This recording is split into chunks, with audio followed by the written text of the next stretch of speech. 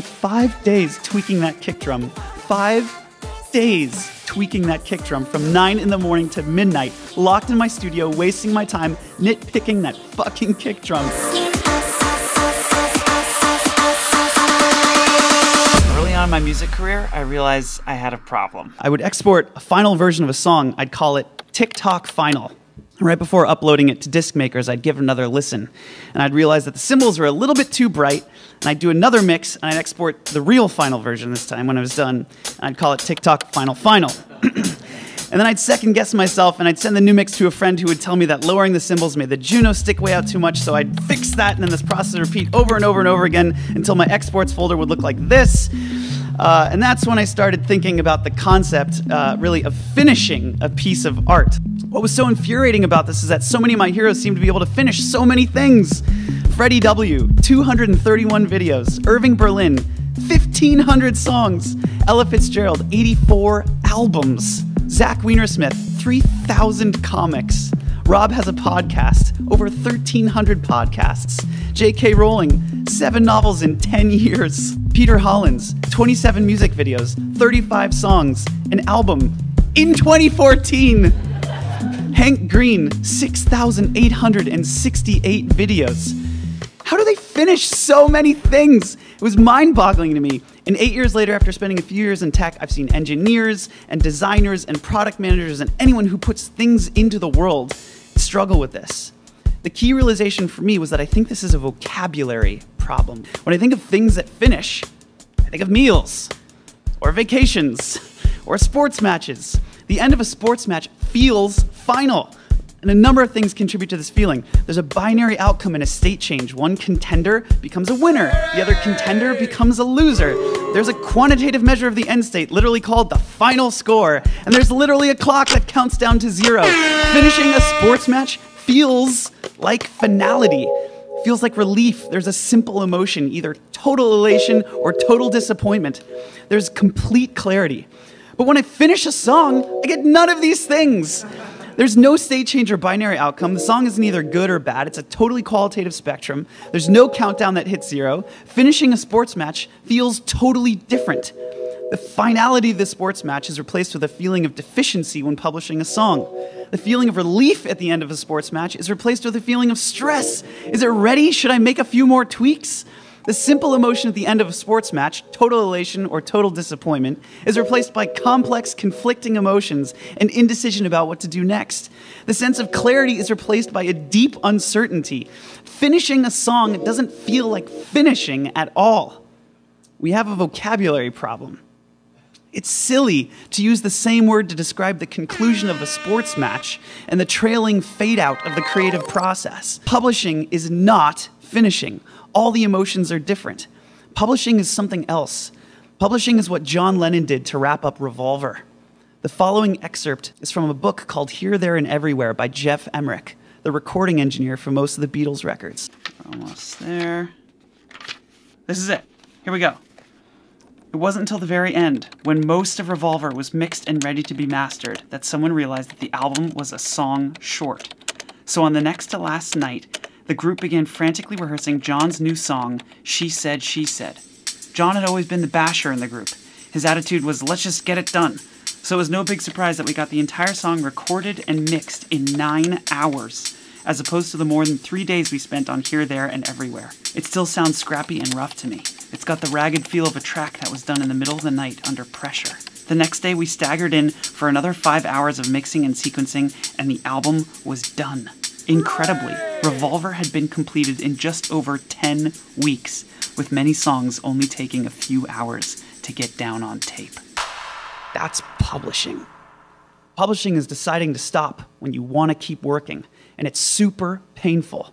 Some people can't do it, and some people can. Freddie W. and Ella Fitzgerald and Zach Wienersmith and Rob Has a Podcast and Hank Green and Peter Hollins and J.K. Rowling. So how do they finish so many things? They don't, but they publish them anyway. Publishing, though, is more than just a single decisive moment. It's more than just the art of identifying the point at which additional work yields diminishing marginal returns. For me now, publishing starts the instant I start recording a new song. Publishing, I found, works best if you think of it as a style of working. It's an attitude that persists throughout the entire creative process, from the moment you begin work to the moment you give it up to the world. Working to publish is about getting shit done the whole time. Your whole mentality shifts when you're working to publish.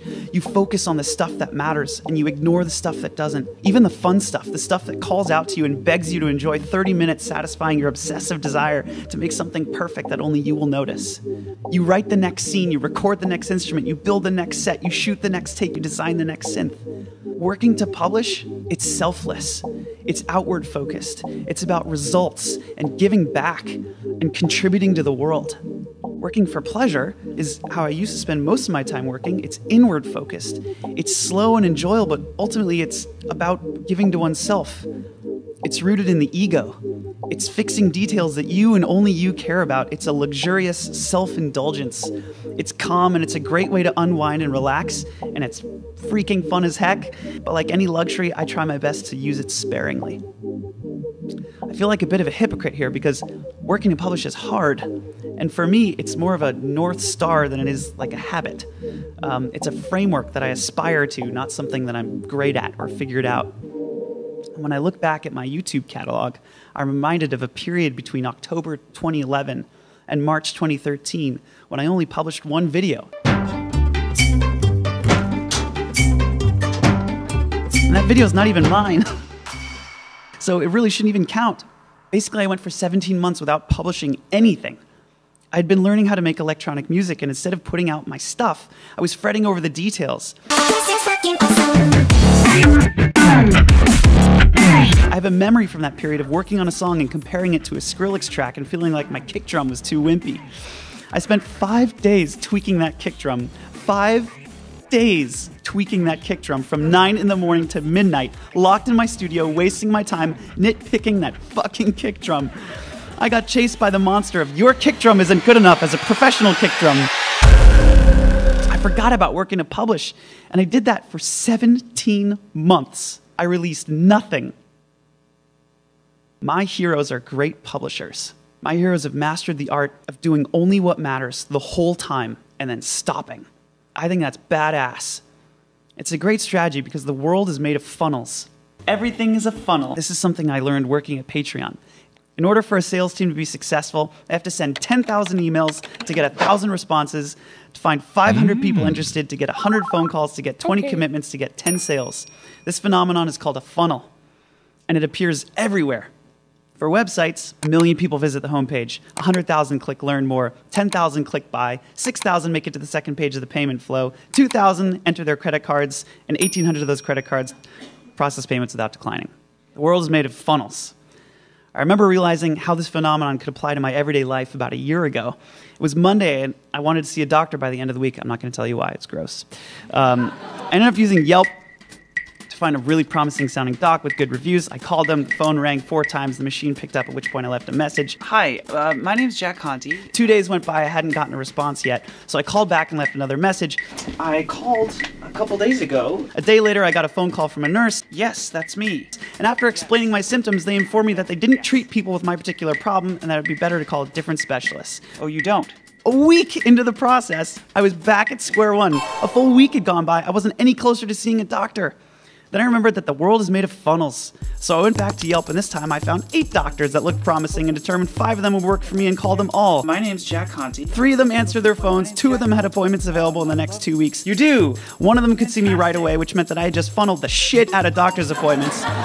Because the world is made of funnels. That's why working to publish is a great strategy, because you end up making a lot more stuff for the top of the funnel. At one point, I heard some lore that Irving Berlin was said to have written 10 songs for every one that he released. And that means that he wrote 15,000 songs in his life, and he published 1,500 of them. Of those, 25 songs hit #1 on the charts. He was nominated for 12 Tonys and Academy Awards and won 4 of them. Irving Berlin, whether he knew it or not, was a funnel master. But let's look at his batting average for a second. That's 15,000 songs and 4 awards. That's 0.026% conversion through the funnel. And he had no idea which songs would hit and which ones wouldn't, because you can't choose what you're famous for. I learned that lesson the hard way after spending a measly 1 day making a YouTube video that now has has 9 million views and spending 6 months working on a record that sold less than 300 copies. You can't choose what you're famous for. That's up to the funnel. I can't make a song a hit. That's up to the funnel. I can't control how my songs push through the world and are experienced by others. That's up to the funnel. But what I can do is be prolific. I can be creative. I can make great stuff. What I can do is work to publish. You write the next scene, you record the next instrument, you build the next set, you shoot the next take, you design the next synth. And then I can give those things up to the funnel, and I can move on, and I can go to sleep at night knowing that I did everything I could.